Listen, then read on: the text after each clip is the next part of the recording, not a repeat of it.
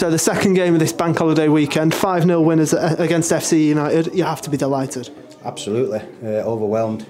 I think you'd like to have been a fly in the changing rooms on the wall. We I wouldn't say went mad, but we certainly were happy in terms of the first half performance result. Unbelievable. But in terms of performance, I thought we didn't control the game. But it just shows you the quality we've got in the changing room and in this squad to come in 3-0 at half time and be disappointed with the performance.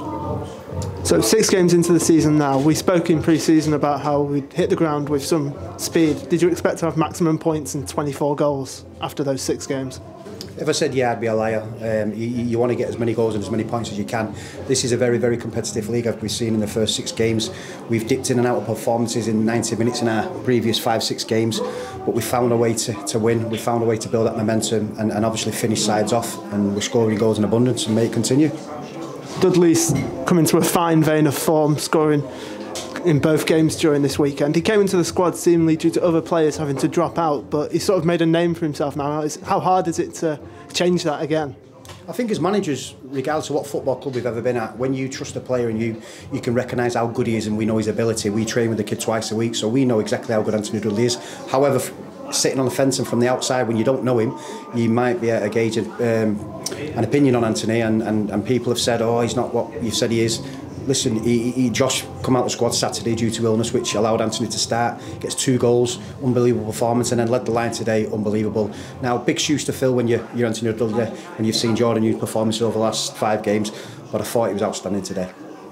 As we've gone on, we've said defence is what's important, and although it was 5-0, FC did have some chances in that first half and in the second half, and the team kept a clean sheet. How important is that?